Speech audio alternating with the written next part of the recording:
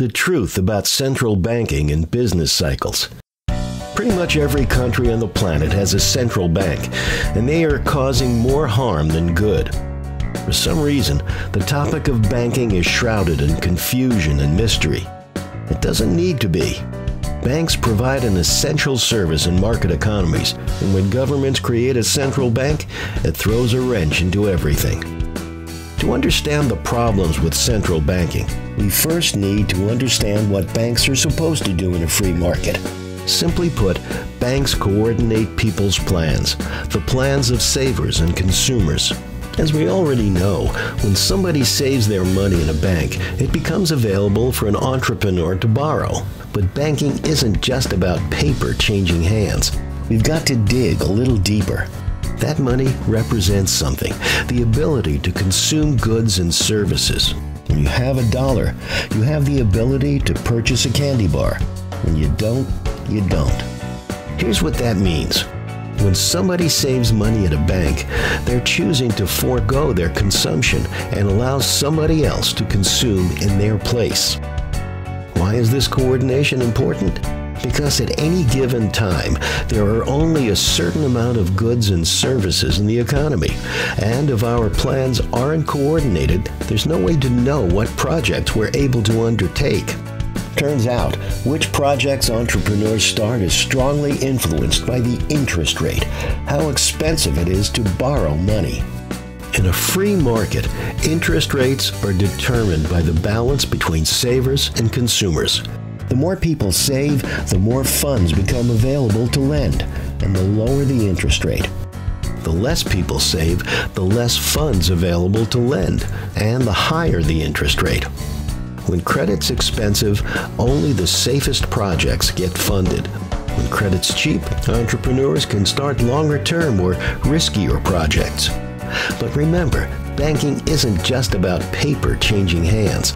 When a developer needs money to construct a building, it's not the paper that he needs. It's what the paper represents, goods and services to consume in the short term.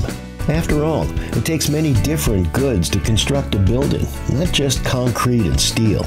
It also takes food, shelter, cars, clothing, health services, and many other goods and services for the employees.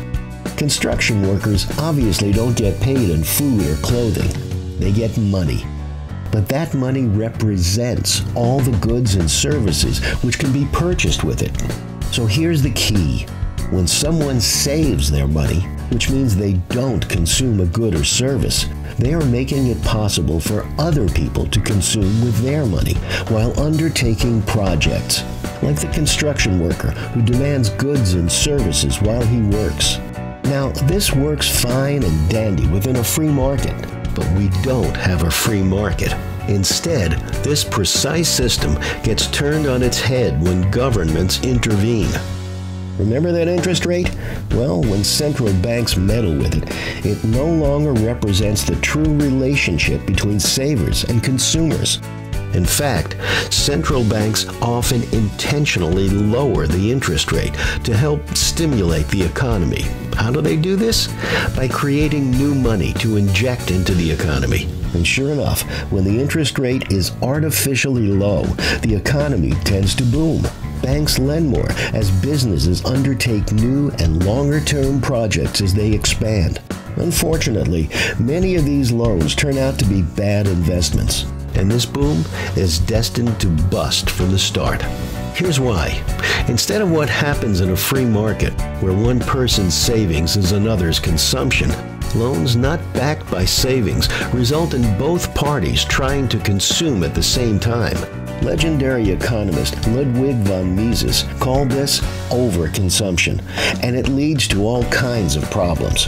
For example, if a bricklayer thinks he has 10,000 bricks and starts a new construction project, but he really only has 1,000 bricks, he is destined to fail, and there will be an inevitable bust as he runs out of bricks. This is what happens when central banks artificially lower interest rates. Too many loans are given relative to the amount of real savings in the economy, and those extra projects are doomed to fail from the beginning. Once economies go into a slump after these artificial booms, there's only one cure: a bust. All those doomed projects have to go belly up, and the bad loans have to be liquidated.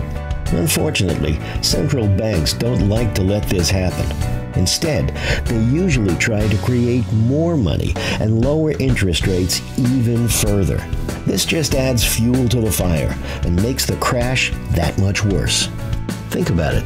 If all we needed to be wealthy was paper with numbers on it, we could solve everyone's economic problems just by turning on a printing press. But governments have been trying that throughout history. It doesn't work. Most countries now have central banks, but the economic principles remain the same. We'd all be better off if the delicate dance between savers and consumers remained free from the meddling of central banks. To learn more about sound economics, visit fee.org.